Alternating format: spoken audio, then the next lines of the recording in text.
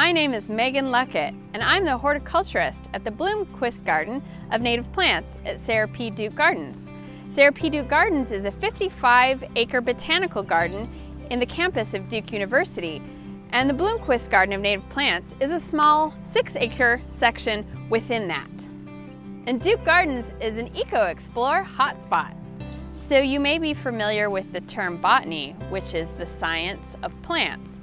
Horticulture is sort of a subset of that, and that includes gardening as well as plant breeding and other things where it's specifically how humans interact with plants.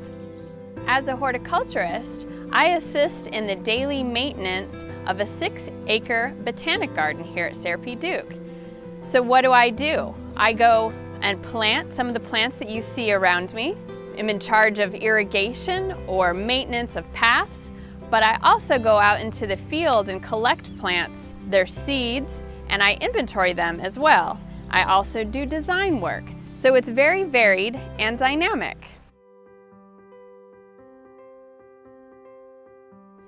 Well, there's really no daily routine in as much as it changes all the time. One thing I can say is we fill our bird feeders twice a week, as well as check on plants in our greenhouse every day.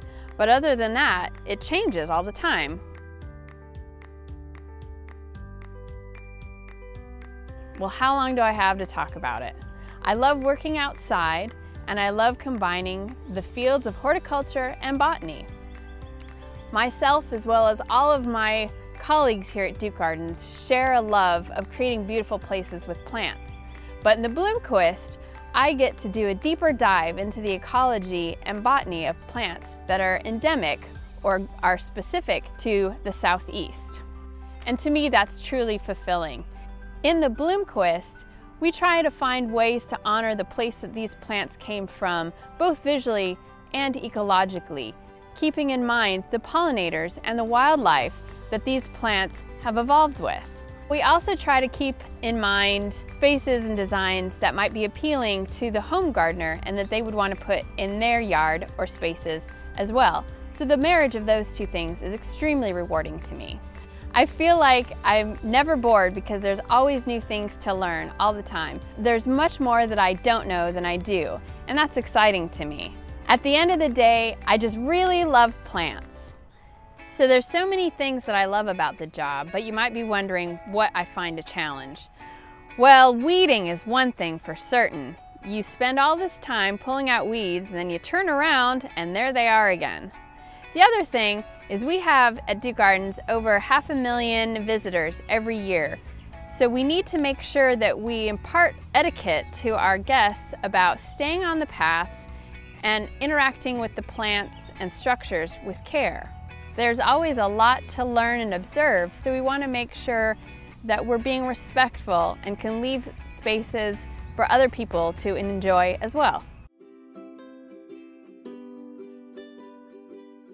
So one particularly pivotal moment in my childhood that made me love plants as much as I do was when I was a little girl. My grandmother showed me that aloe plants can be used to treat burns. To my mind, it just went pooh!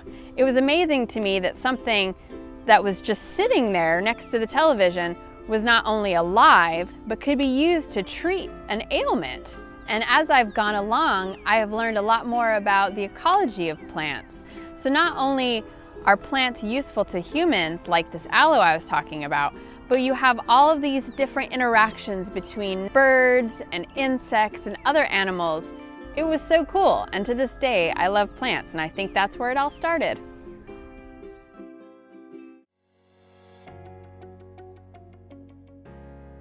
Well, I don't have a particular favorite plant per se, because there's just too many. How do you choose?